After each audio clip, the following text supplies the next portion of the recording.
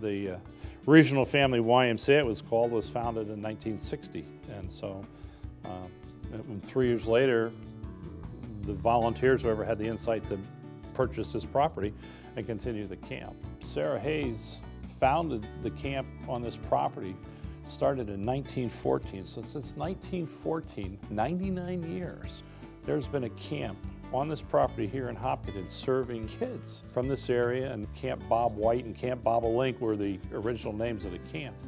And we currently have a Bob White unit and a Bobolink unit, and our Hayes Lodge is named after Sarah Hayes.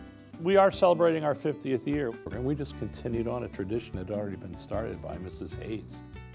What sets this camp apart from all of the other camps is the wide variety of activities. I have never seen a camp that offers so much traditional camp programming, where kids have the opportunity to experience outdoor skills, where they can learn to make triangle structures and they can build s'mores and learn how to make fires, to do the 30-element challenge course, where they have the opportunity to, as they progress in age, do the zip line and fly across camp. It's just amazing. They get to go to swimming and do swim lessons, and not a lot of camps offer both swim lessons and recreational swim. They do boating and fishing. We have wellness, which a lot of camps don't do, but we're calling it Kids on the Move, to get kids excited about exercise and proper nutrition. We have nature, we have drama, we have music, arts and crafts, archery.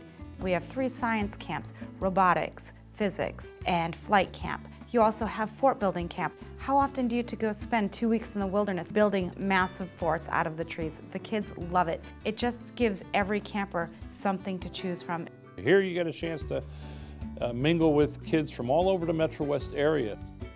So a child from Framingham might become best friends with somebody from Sudbury they would have met other than coming to this camp. It's just a great, enriching experience, and the kids are learning a lot even though they don't realize it. We have a lot of kids that start here as campers, and then they end up on their staff. That says something about the camp, about what we're doing, and about how the people and the kids feel about it. This is part of their life, and it always will be now. Parents love camp. They love the idea that their kids are outside and that they're playing and that they're learning to swim, that they're making new friends, and that they're in a community where they know that they're going to be cared about. That will help their child grow and develop into becoming more independent. Camp does that. What we do for them at camp is what they're going to take with them into the future. Having the caring staff and hiring passionate camp staff who want the kids to learn and who want the kids to love camp, because a lot of them have grown up here and they've done camp themselves and they want to give back what they've learned.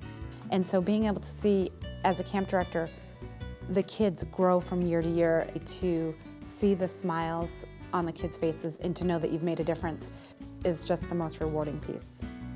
This is a remarkable place with remarkable people, but it's just the spirit that one gets in coming to a camp, and I would say especially this one. Moving on now to the next 50 years as we move forward, it's just a great thing.